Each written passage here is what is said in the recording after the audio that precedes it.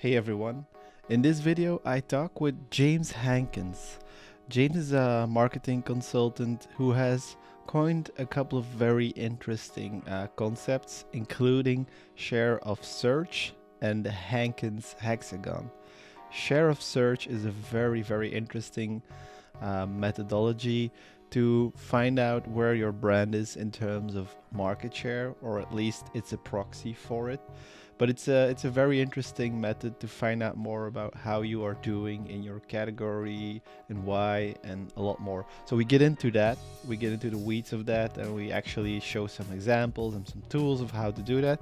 And then we also talk about the Hankins Hexagon, which is basically an alternative to the traditional customer funnel or customer journey, which is traditionally like the pyramid.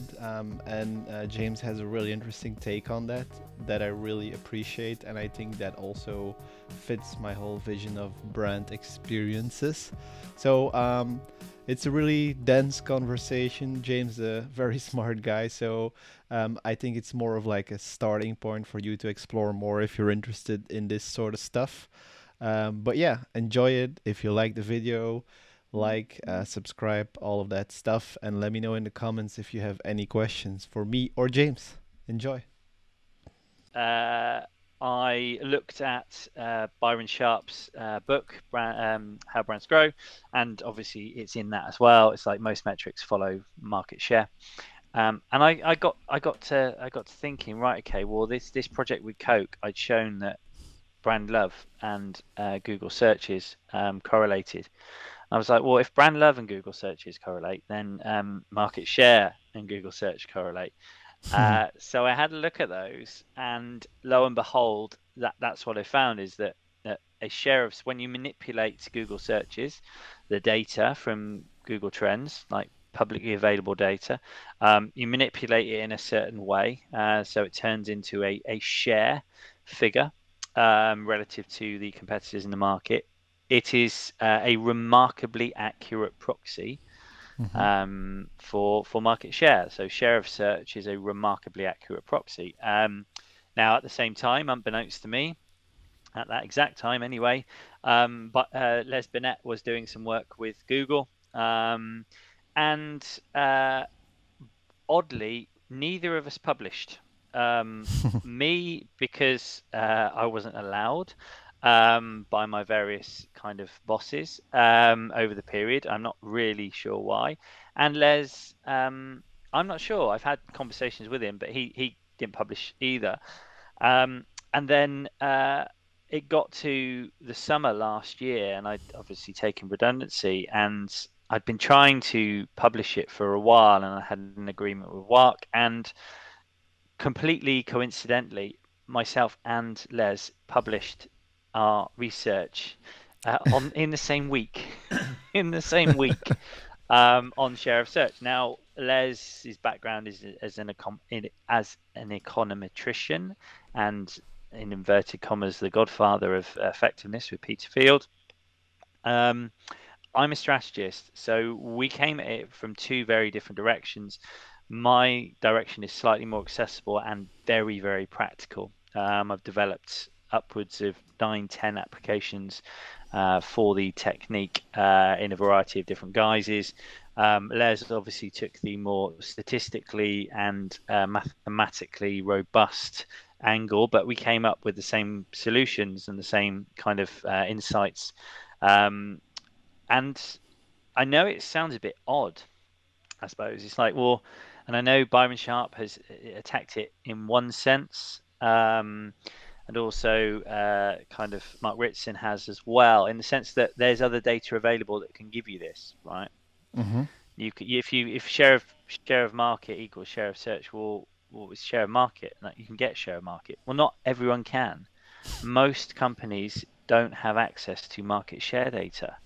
They just don't, and therefore this is a really useful proxy for it. It's not one-to-one, it never is. Very few things are, but the directions and the trajectory the trends and the trajectories, the relationships and ratios, they they stand true remarkably across category, multiple different categories that I've researched, and over time. So that's the exciting bit. It gives access to a competitive kind of marketing metric, one of the holy trinity, that kind of profit and revenue, that allows you to say with reasonable confidence, statistical confidence, that you are winning, losing, or drawing versus your competitors and the category as a whole. Like, that's powerful data. Yeah. That's what's exciting, and anyone can get hold of it. I might be doing myself out of business, but anyone can. It's the application and the analysis where I suppose I'm able to, because I've done it a lot more, able to add a bit more insight and nuance to the debate anyway. Yeah. So that's what You share of search is. you kind of became like the SOS guy, right? Yeah, In the world. pretty much. Yeah, it's an interesting position. Me and Les are launching um, kind of search think tank with the IPA, Hmm. sponsored by the IPA, in the next few months, um, to investigate this area and more, and accelerate the use of search data within business, because it's not just a marketing tool, it is No. a whole business metric. And I think some people forget that sometimes. They think it's, just like a communications response, but it's not. Lots of things can affect share of search.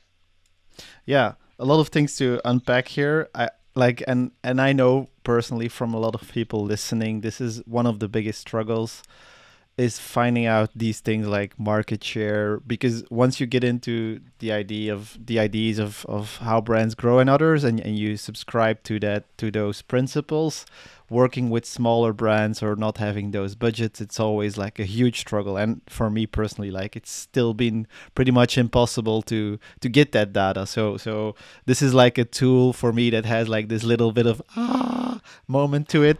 Still have to play around with it, but so I want to get into some of that. But first, like, did you research the share of search yet? Did I research it? The share of search of share of search. I did use it in a presentation I did to for Marketing Week during their recent Effectiveness Week conference, and yes, from about I think Tom Roach borrowed some of Les's work when he published something not long after he took voluntary redundancy back in April, May, and it began to tick up then.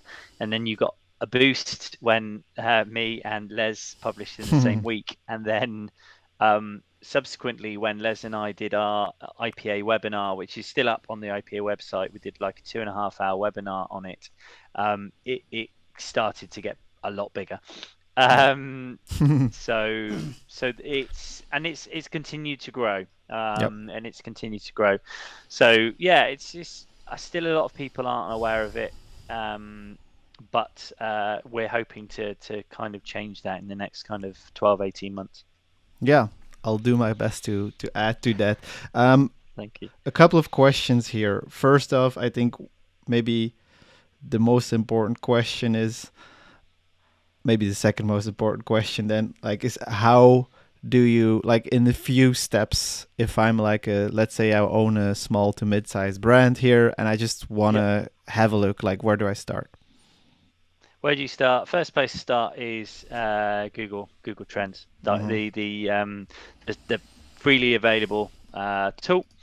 And then it's a question of identifying your brand for obvious reasons, but also who you compete with. Yep. Now, obviously, someone like Mark Ritson will say, well, it's almost impossible to define. But that's the beauty of share of search, is that it's all relative within that specific competitor set.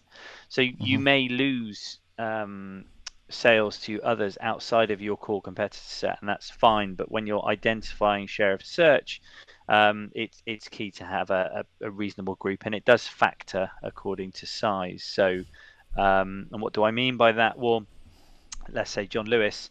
John Lewis competes against the department stores in the UK, but it also competes against Amazon. Now, if you pop Amazon within that competitor set, the share of search and share of market still works remarkably accurately.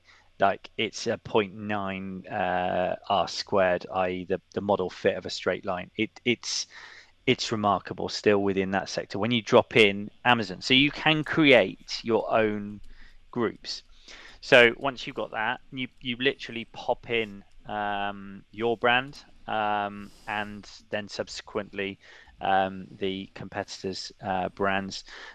There's a few kind of tweaks that you just need to kind of play with, which is what are you calling them? So you got is it the Google term that is pre-populated?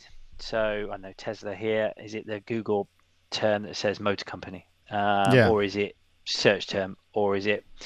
And I typically go with the one that Google kind of aggregate against. I always do it kind of well, I always roll it on a 12-month basis, and so I often go back as far as I can, 2004. But in kind of real terms, you can go back 5 years and you can kind of manually tweak the periods, and the data comes in different packs. So it can either come in monthly if you go all the way back to 2004, or it can come in weekly if you go back 5 years and you just roll it by 52 weeks. I keep it to all categories mostly, because, and this is, share of search works when you have a strong brand.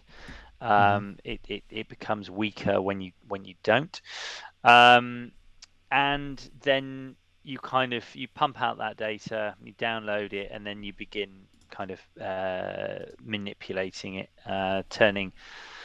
turning those indices into 12-month averages, and then turning those 12-month averages into a percentage of the total of the 12-month averages. That's the, I mean, for more detail, if you go to my blog, there is a blog post that details it, which is the EQ Planner .wordpress. And that's got a blog post which details it. If you've got access to WARC, then there are two papers. There's a version of this detail, and then there's also a subsequent one where I go into more of the techniques that I've developed. The IPA have the webinar, which is me talking for about 45 minutes to an hour on some of the techniques and the ways of doing this. And then I think Marketing Week and DMX Dublin have also got videos which talk around this area. Or I'm for hire. Yeah, no, cool. I'll put up those links in the show notes for people wanting to learn more, because again, yeah, this is not a tutorial for share of search per se. But maybe just a couple of more like questions going beyond it. One of the things I've noticed, like even just when we were talking before the conversation started, when I Google, for example, your name, this famous historian comes up. Like, how do you deal with maybe brand names that are a little bit more ambiguous?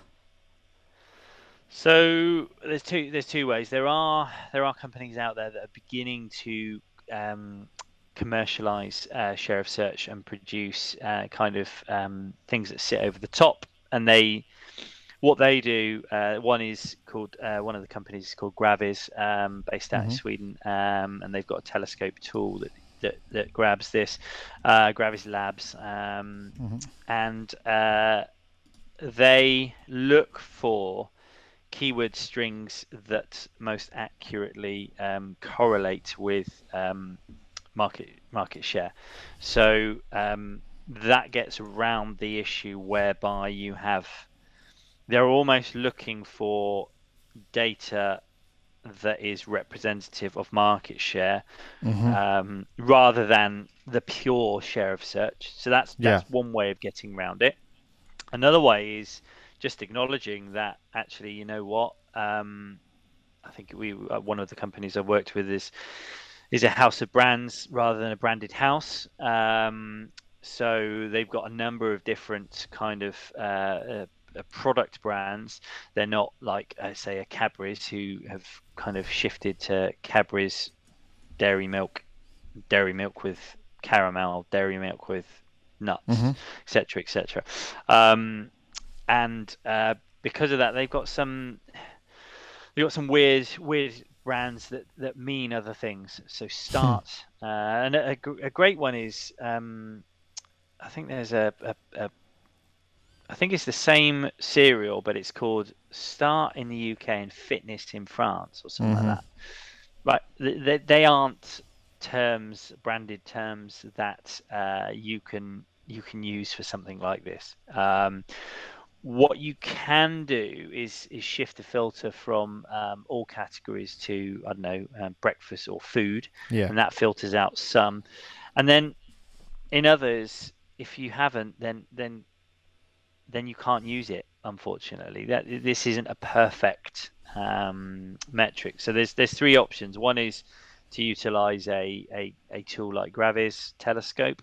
Another is to kind of try and find out what a keyword string could be, and the other is kind of just edit it out. And that's not ideal, but you've got a brand that is, I'd argue, isn't particularly strong, Yeah. or unique. It might work in that category. There might be a whole category entry point kind of factor to it. Mm-hmm. When you Yeah. go to buy cereal, you think Start cereal or Fitness cereal or whatever. There might be that, but it's not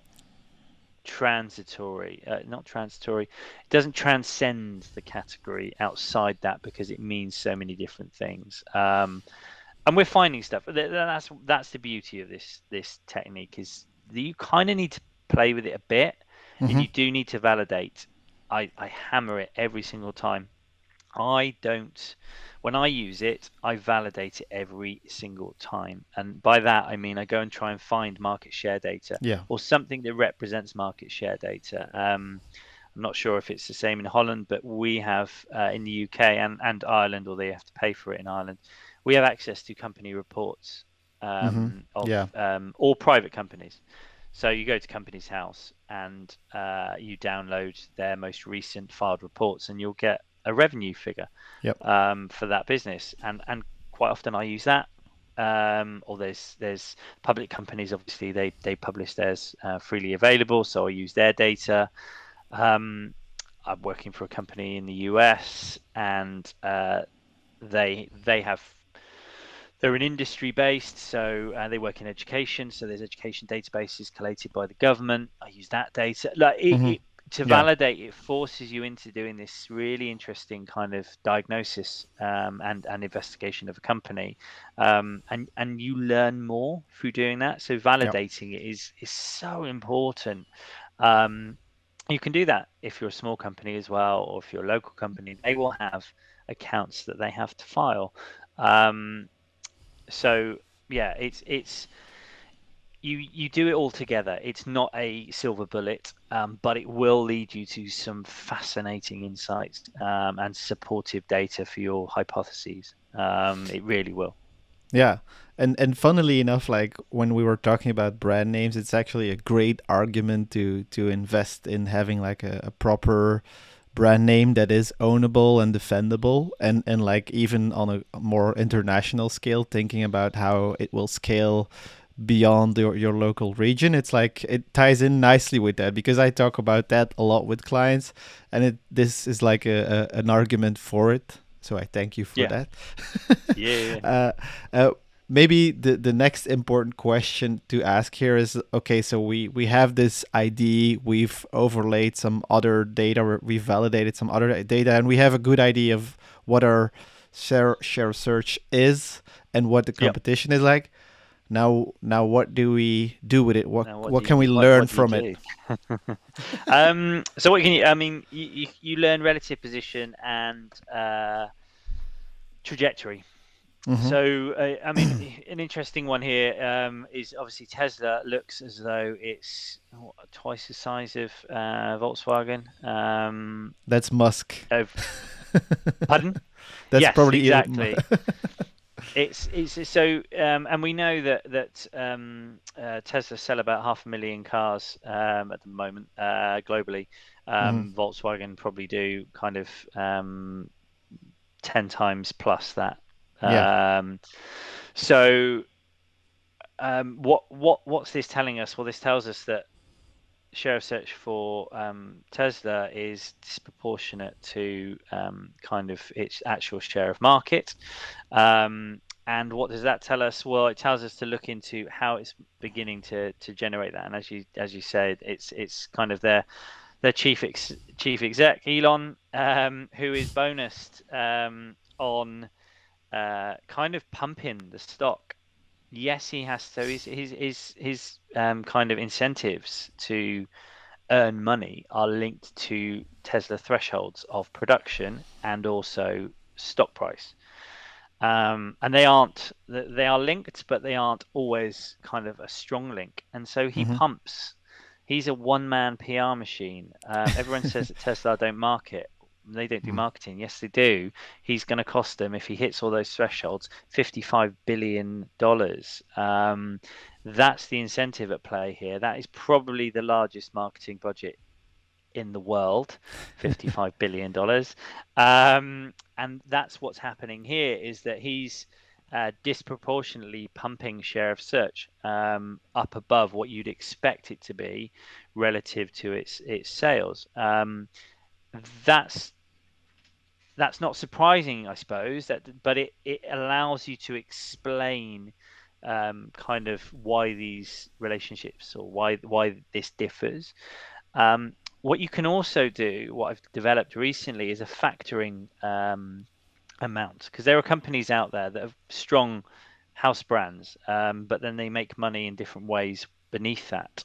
Hmm. So what we've learned is that quite often the share of search metric, that Google Trends Index, is representative of the kind of interest in the whole umbrella business. If you multiply that, or you factor it down by the proportion of revenue that is driven by the different business units within that umbrella. So Hmm. say you earn, I don't know, 50% of your revenue from a SaaS product Yep. versus 50% from a payments product. Um, you factor your share of search by 50, so you multiply it by 0.5. Um, that has that works. That brings it down. So it has, share of search is related to typically value market share. It's revenue market share versus your competitors. Now, obviously, you have to turn revenue into profit, so there are other things you will need to analyze. Um, and it's not always value market share. You have to know the category. If you're working in education, then it's probably volume, because it's the number of students that are going. So this is the part about validation, understanding the dynamics of the category, and share of search Hmm. forces you to do that, to explain the relationships. Um, and then I suppose you've got it over time, you've got it trended, you've got 15 years worth of data, longitudinal data that's consistent and comparative, and you can do multiple different things with that. Over time, you can look at growth, you can look at change over time using cumulative, so you can draw S curves, you can compare it against investment levels, so you can go your classic share of voice versus share of search, and your Jones model, extra share of voice versus share of search, and the Hankins kind of uh, matrix, a quadrant analysis, which is extra share of search versus growth, annual growth in extra share of voice versus annual growth in share of search. So you have positive and negative, and you can plot your brands on that against each other, and you get a map of the category around how they're using advertising in one sense to grow and investment in marketing in one sense to grow. But if they aren't, then how are they growing? And this is where it becomes a business diagnostic, because it may be that they're growing through a sales team, or it Hmm. may be that their product is slightly different, or their price is lower, and therefore they're able to get away with spending less in marketing because they've got another growth lever, or less in advertising because they've got another growth lever. And that's where it becomes very, very powerful, because you're taking a C-suite level metric, market share, and you're analyzing it against potential growth levers, and you're painting a picture of how the category works.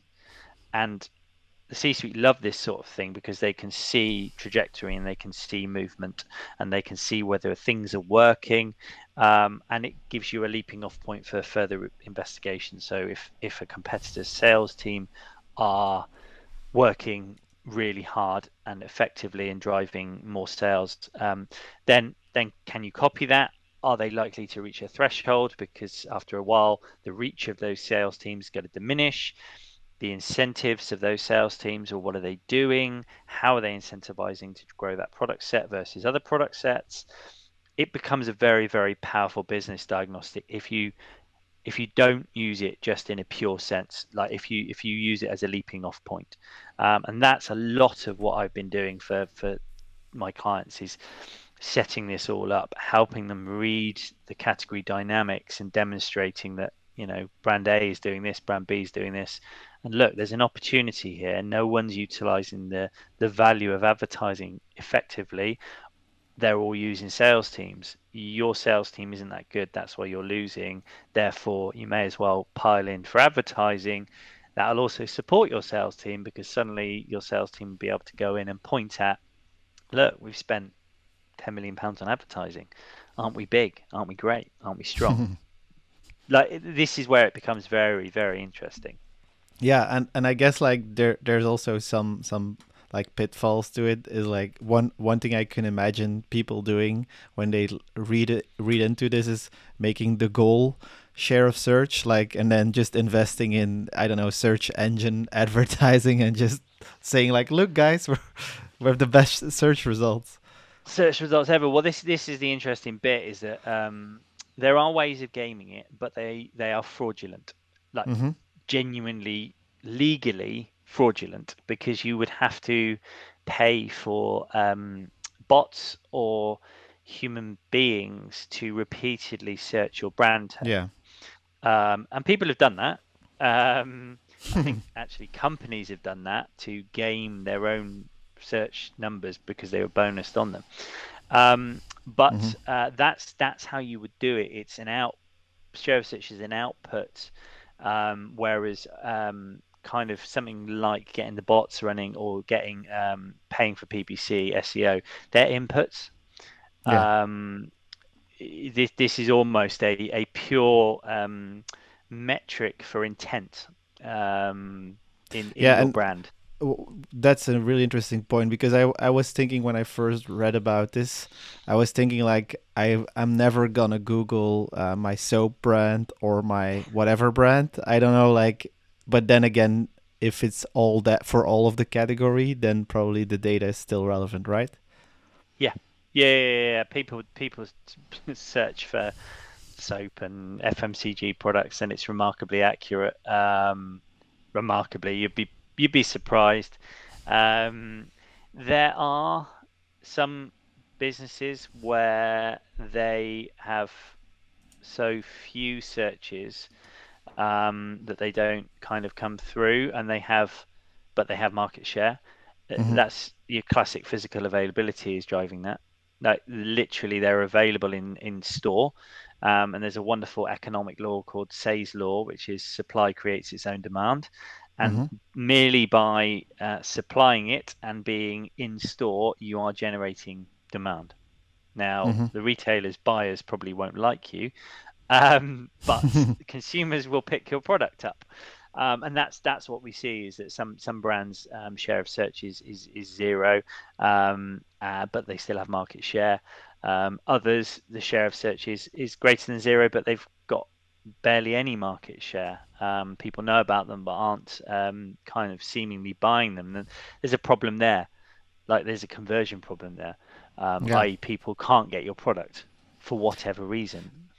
Yeah, it seems like such a just like the one of the best starting points for any type of strategy, where it's just like it's getting a feel for what is happening, and then you can basically jump off into a lot of directions. But that's what I really like about this type of research. It's like very open for interpretation and insights and what you do with it, but it's still like the perfect way to just get started on if you're helping a brand doing anything, which I think is very interesting.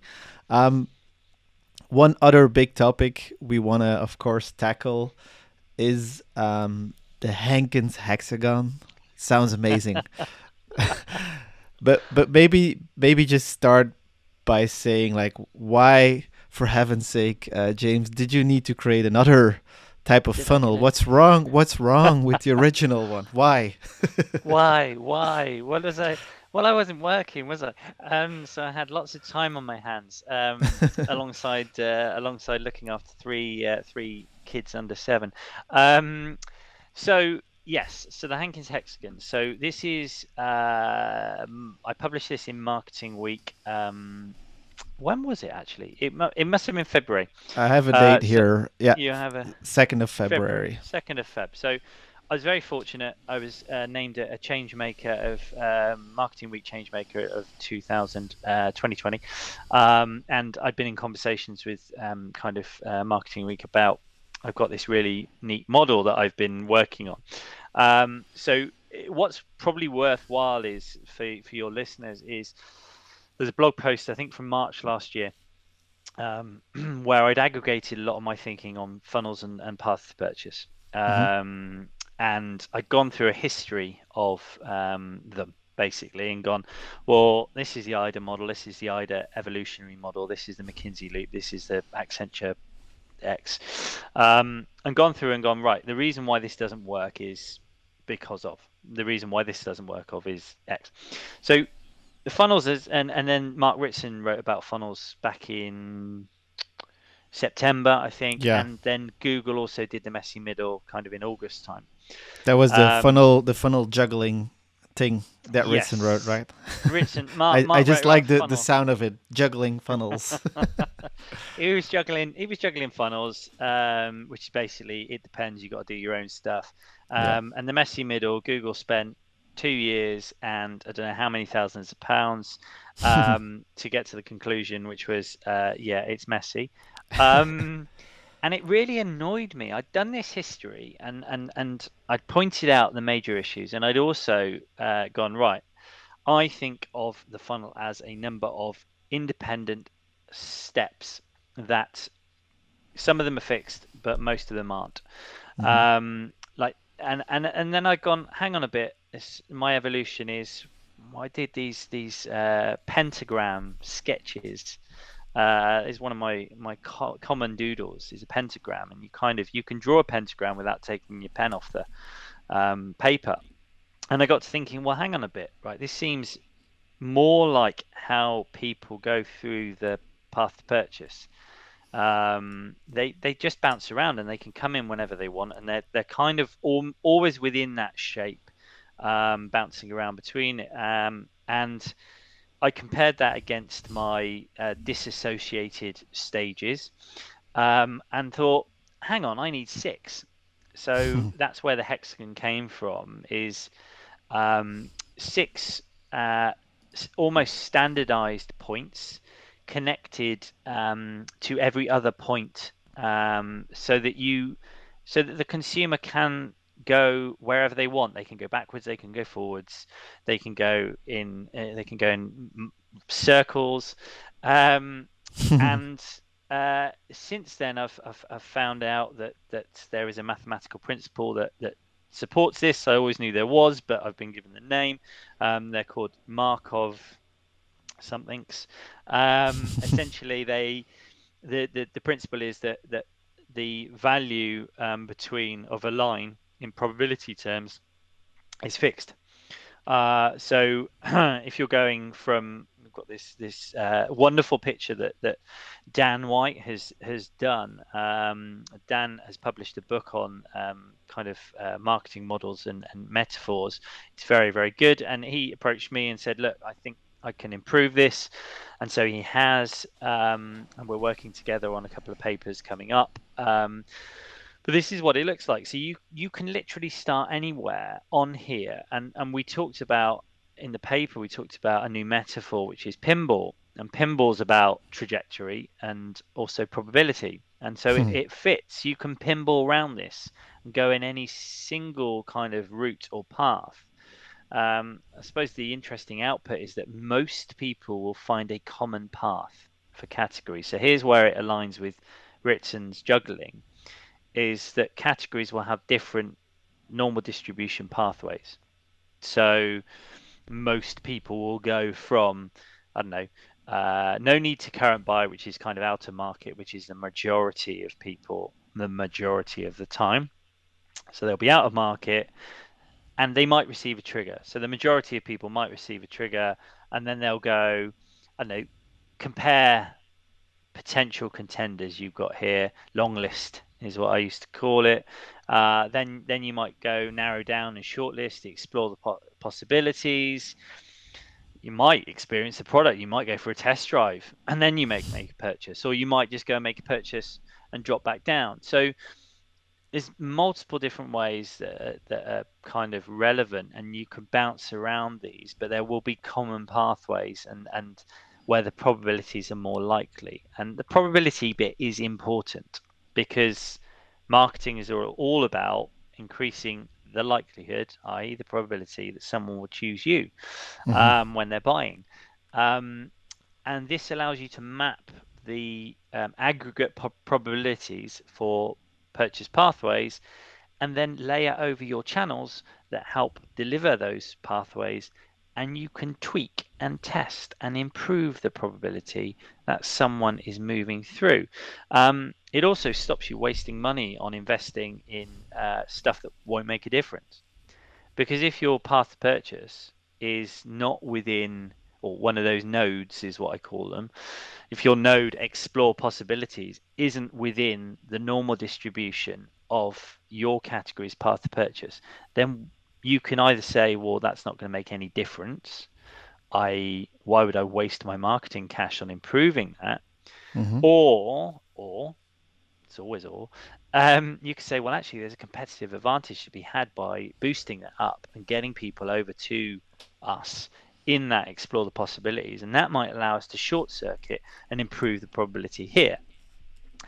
But it allows you to test and learn.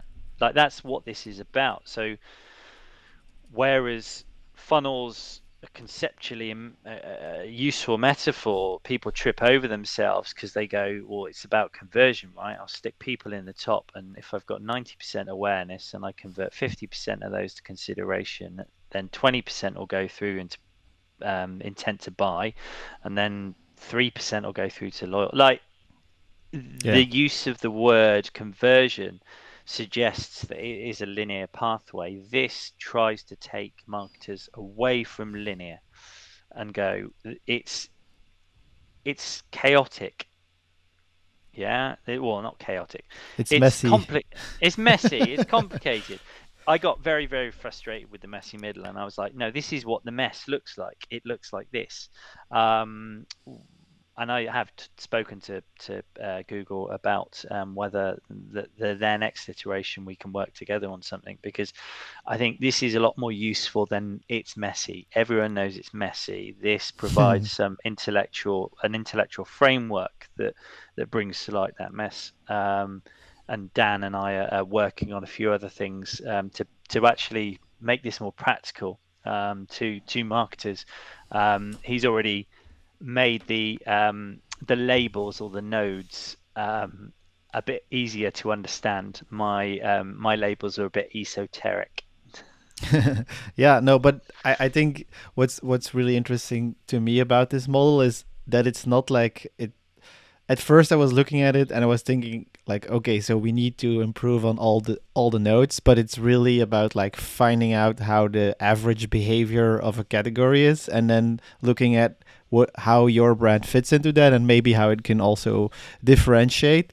I think like that's probably something where my biggest question is like, how do you know when there's an opportunity to, let's say it's a, I don't know, soap brand, to stick there, and people just go from no current need to buy to maybe, I don't know, experiencing the product and then making the purchase. And maybe you Yeah. have this idea, okay, we need to explore possibilities. Like how do we find the material to do that? And a side question, sorry for making it even more elaborate, is like, how do you even figure out just the standard behavior in a category in the first place?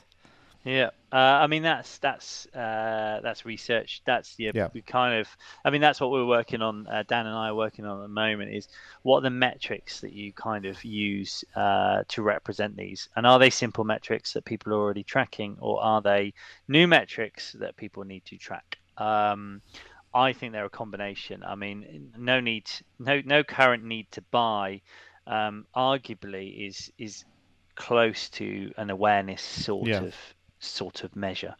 Mhm. Receive trigger. Well, that is a combination of marketing triggers, obviously, but also need. So you could go in. You could have a baby, right? Let's talk about kind of buying baby gear, because we Yeah. both had to do that in the last kind of 2 years. Um, and so no current need to buy. Suddenly your wife's pregnant, and yeah, that's the trigger, right? Yeah. It trips you over. Well, how many people get pregnant every year in the UK? Like, how many babies are born? Yeah. 300,000 or something like that. Right. So you've gone from people who are aware of my service. I don't know, Mother Care, John Lewis do amazing kind of baby stuff. Hmm. Do they know that I make that? So it's got to be a specific sort of product led awareness. Okay, well, what about the total number of people that are in the market that are receiving it at any one time? Okay, it's this. So you've got a conversion from aware that I through to kind of receiving that trigger. You've got a probability that you can calculate. Do people then actually long list me? Well, is it a consideration measure? I don't know, but you can see how you can begin to filter out or filter over potential metrics and work out the probabilities between them. That's the challenge for me and Dan, is that obviously one way it works, but what happens if you kind of go back? So it's not very good in pregnancy, because how are you going to go back on that? Um, but it might be that you go backwards and forwards when you're looking at a car between a long list Yeah. and a short list. Like, you don't just go, I've got a long list and then I've looked at the short list and then I go on. You might go back and re-look at the long list. And because these Markov chains, that's the probability model, are fixed to a degree, like that's once we've identified those, like you can work back from that. So yeah, that's the big challenge at the moment, is turning into that. I know lots of people have conceptually begun using this just to begin to map it out in their Yeah. brains, rather than using the ultimate outcome, which is these probabilities. And that's fine too. That the whole point is to try and get people out of this horrible funnel, which is just about which I think you had. Who was it you had on this previously, like a week or so ago?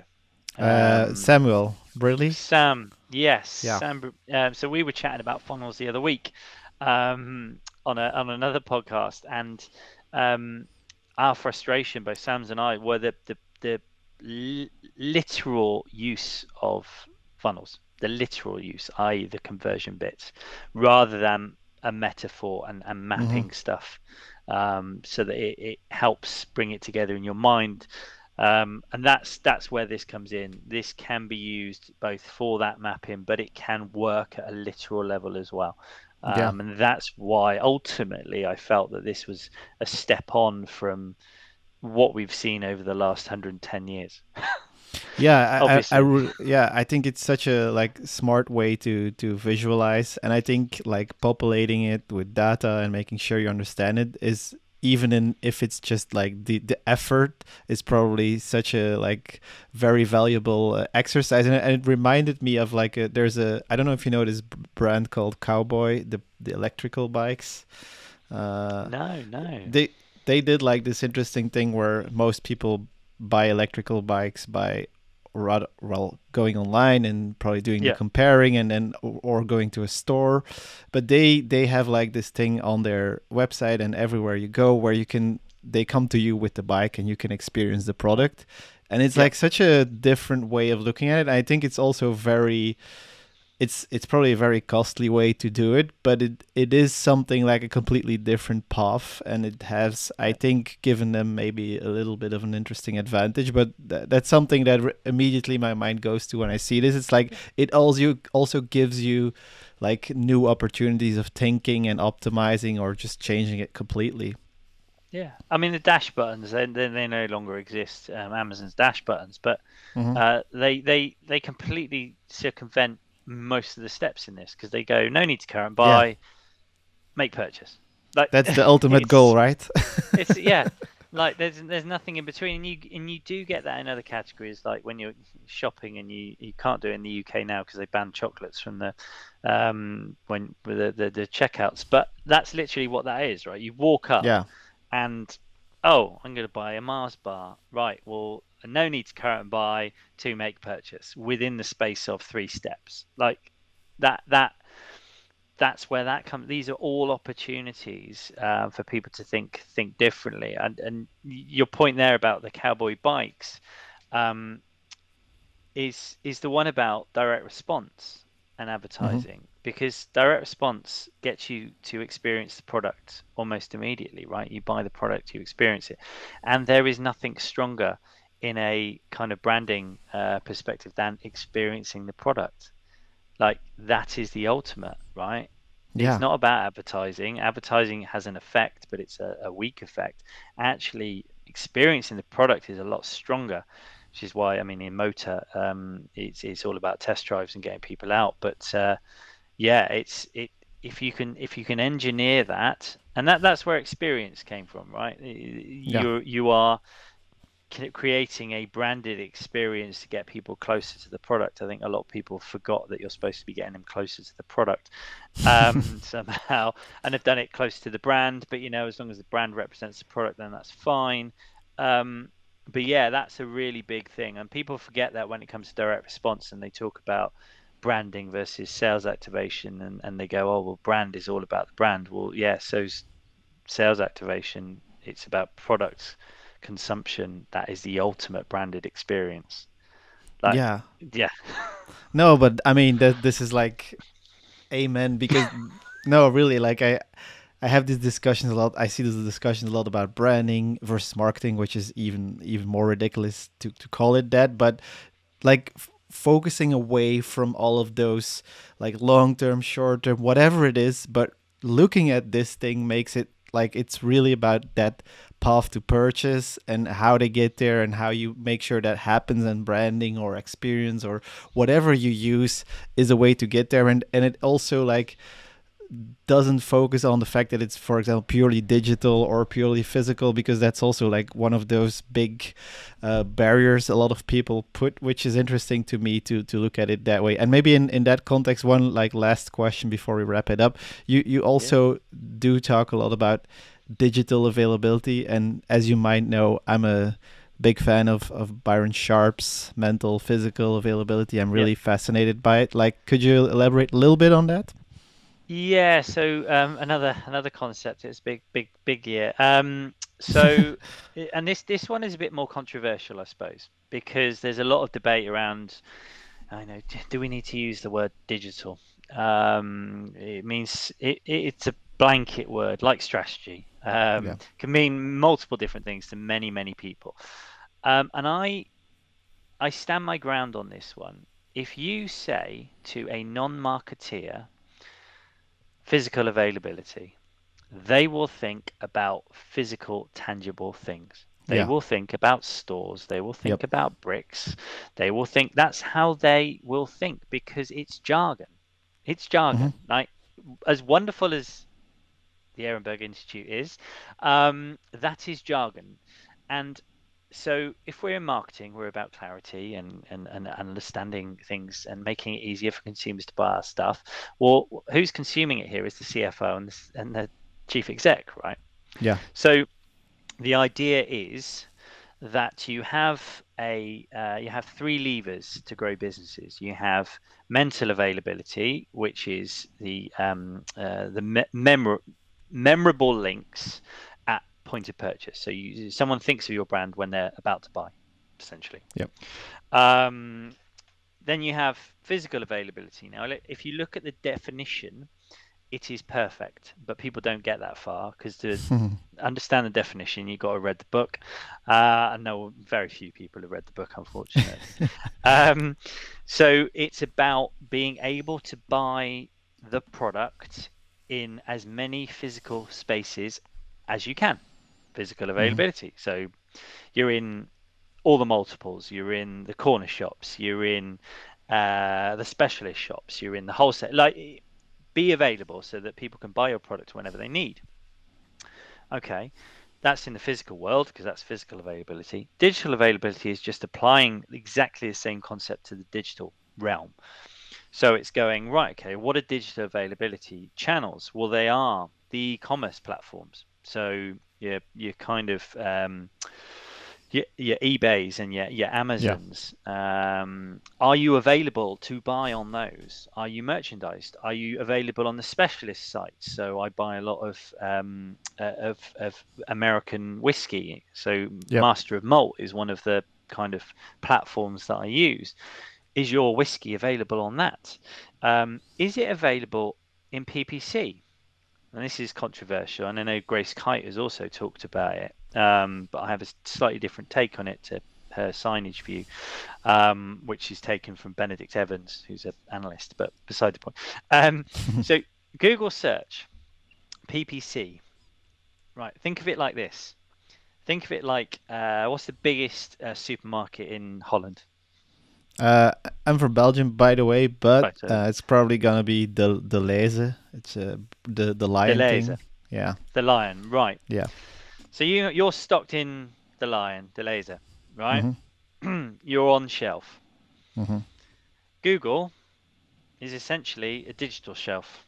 Yep. And that's all you're doing. Google is equivalent of the laser, and you are stocking your product within their digital shelf. And there's loads of other stuff out the back. And e-commerce is a fantastically complicated fulfillment engine. And actually, me and JP Caslin are writing a treatise, is the ultimate thing, on this whole thing out the back that marketeers don't consider and the implications of not considering that. But that's essentially what Google is. It is a digital shop that you stock your stuff in. PPC is like that. Shopping, their shopping kind of options are the same thing. It is just stocking like Deleza in their shop. So that's digital availability. And there's loads of other affiliates using other people to Yeah. sell your stuff. Well, that's just digital availability. Like it is, your product is more available to be bought. And this kind of comes into a bit of a challenge here with something like a Nike or an Adidas who are currently pulling back from using a lot of digital retailers and physical retailers as well. They're making a strategic gamble that by dialing back their digital and physical availability, and we know that maximizing those is an opportunity to grow.